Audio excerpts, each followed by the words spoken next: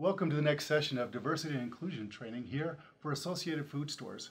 Today we've got a very special guest. AdrienneAndrew is the Assistant Vice President for Diversity and the Chief Diversity Officer here at Weber State University in Ogden, Utah. Adrienne, welcome. Oh, it's so wonderful to be here with you today. Thank you for having me. Absolutely. We're so glad that you're here. Adrienne, let's just begin by asking, what is diversity? Well, diversity is the myriad of things that make an individual up. So, for example, you could look at my gender, my ethnic background, my religious beliefs, or maybe I don't even have religious beliefs, but all of those different aspects of my identity that make me me, or that make you, you.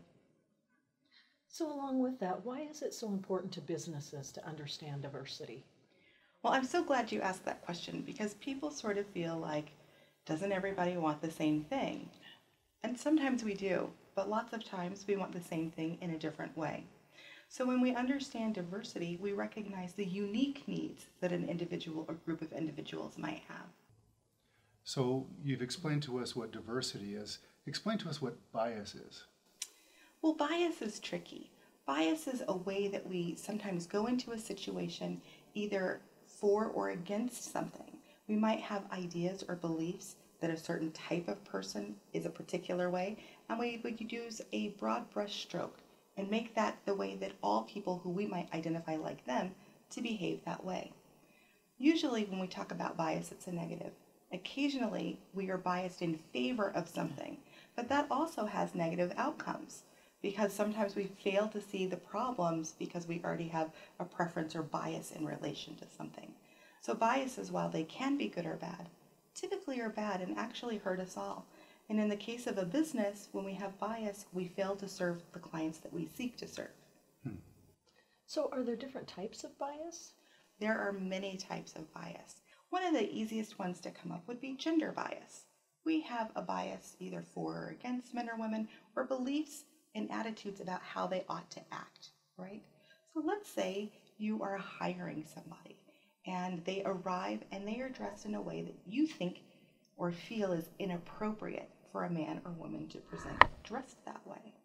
You might not be able to hear any of the things that they bring to the table, including that they might be the best fit for the position you have to offer, because you have a bias about that gender or the way they're presenting that gender to you. If we talk about other types of bias, you're going to see things like confirmation bias or selection bias. With a confirmation bias, what we're talking about is when we already have an idea about an individual or population, and we see something happen, and then we say, see, I was right. That's how they are. That's what they do. And that's a confirmation bias. With the selection bias, again, that can go both ways. We might select somebody who looks like us or has a similar value or hobby, somebody we can identify with in a meaningful way to us, but that may obscure our ability to see all of the other pieces at play. So anytime we're hiring or serving a customer, we're going to find ways that we differ from each other. But we also have one fundamental way that we connect, which is we share a common humanity. So the first thing that we need to do is approach each other as people. So as I look at the two of you, I want to get to know you.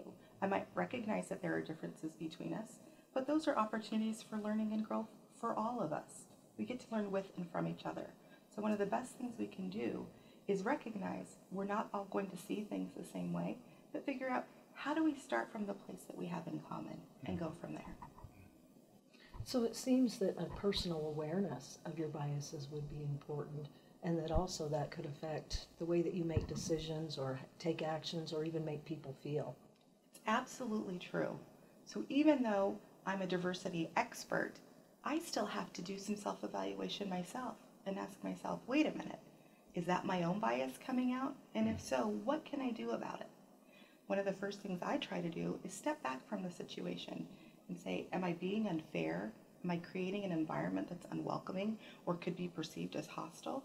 And is that my intent? And if it is, why? Where does that come from? It's doing some self-work, which we often don't want to do because it's labor intensive. And we sort of feel like we're good people and we do good things. If you were a manager in one of our organizations, either the warehouse or out at retail or even at corporate, would you encourage there to be some diversity in some of those groups, or would you just allow those tribes to build naturally? I would encourage, and let me tell you why. It's really the business case for diversity. When everybody looks the same and thinks the same and has the same experiences, we fail to come up with new solutions. We can only see things from one frame of reference. But when we increase the diversity in the room, no matter what room it is, suddenly we have different perspectives. We have new ideas. There's a greater opportunity for creativity, and problem solving is transformed. Because we also begin to see things the way our consumers or our guests might see things, in ways that we don't, because we have different identities.